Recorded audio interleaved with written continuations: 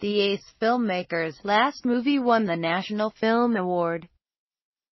Subhash Kapoo is all set to come up with his next directorial Guddu Rangeela. The film has created good buzz about itself over the past few weeks, all thanks to the superb trailer and the quirky songs. While on one hand Arshad, Warsi and Amit Sadh have been appreciated for their comedy acts, Ronit is getting tremendous appreciation for his negative character. All of this applause has made director Subhash Kapoo want to get feedback about the film from the cast and crew of his last super hit film Jolly LLB.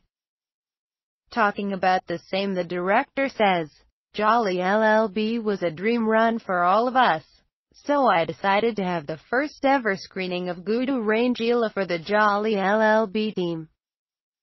I am looking forward to yet another get-together with Bowman Irani, Saurabh Shukla, Amrita Rao and others, and share Guddu Rangeela with him." Guddu Rangeela is the story of two bumbling criminals who run an orchestra party, and how their life turns around once they cross paths with the Bahubali of the region. The film releases on July 3rd, and we are eagerly awaiting it.